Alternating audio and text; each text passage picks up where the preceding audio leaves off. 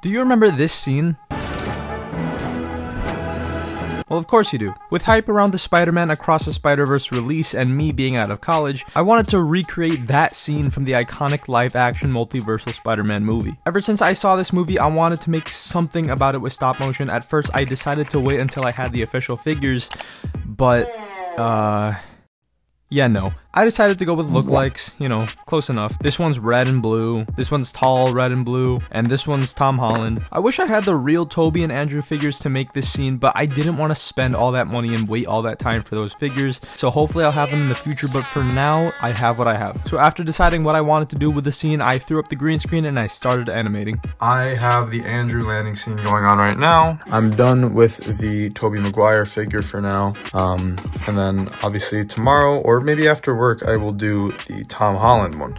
All I'm doing here is just watching this video. Obviously, just gotta try to recreate it the best I can, and then obviously I'm gonna want to slow it down to recreate the movements. So I have Tobey's movements done right now, and then I just have to recreate this landing scene with Andrew right now. So something in animation people do is masking out these stands that are using for the figures. So obviously if I'm using a green screen here, I can just paint out the green. And honestly, it's something I've really never done before this year. And when I made a video earlier this year about AI making a Spider-Man stop motion for me, it's something I had to do for the first time. And I did it in a pretty weird method, I'm not gonna lie. And this time I'm learning a much better method. And I don't know why I didn't think of this in the first place, but it's okay. I'm here now. But yeah, here I am masking out Tom Holland's stand, and I knew he was going to be the focal point of the video. He was going to be right front and center, so I knew I had to mask him as perfectly as possible. So I decided to go in with the smallest brush size and paint out the stand as best as I could. So yeah, when it comes to editing like this, I learned that it comes to the smallest of details. The stand I'm using for this, it's actually like a combination of two stands. This was made for the smaller Miles Morales figure that they released.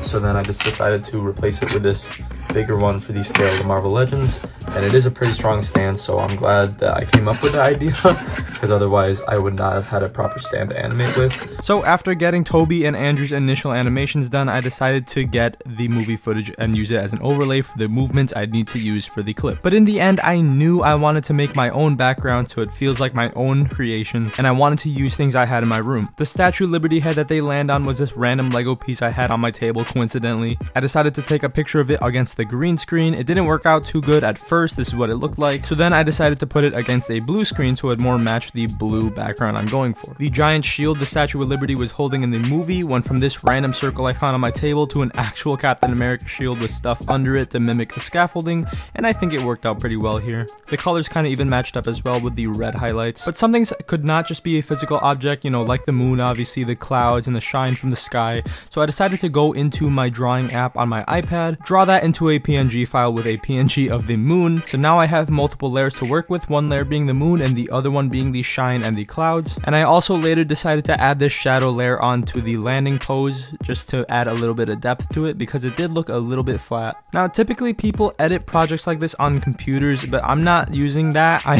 I'm using a first generation iPad Pro that I've always been using for my videos, and the amount of layers I'm using here is making the iPad lag. Like, it is suffering. So if I wanted to see the final product of any adjustment I made, I needed to save it onto my camera roll. And so I did this over and over and over and over and over and, well, okay, you get the point. Every single video saved has the slightest difference, but the tiniest details can go a long way. Because obviously you see the sky, the moon, the clouds, and the city in the background. You have the shield and the scaffolding on the left and the middle. And then obviously the Spider-Man go from the back to the front along with the Statue of Liberty head. So everything's going to move at a different way, especially if I'm trying to mimic a camera angle. So I did my best to mimic that. And after many saves, I came up with something that I'm pretty proud of. Something I decided to add in last minute was the Spider-Man fading in from the clouds. At first it looked like this where they weren't doing that, but then they decided to do that on one of my edits on accident, and I thought it looked pretty cool and I thought it was a good idea, so I did it intentionally this time, fading them smoothly instead of having a choppy one frame transition. I had a bunch of fun doing this. It did take about 3-4 days,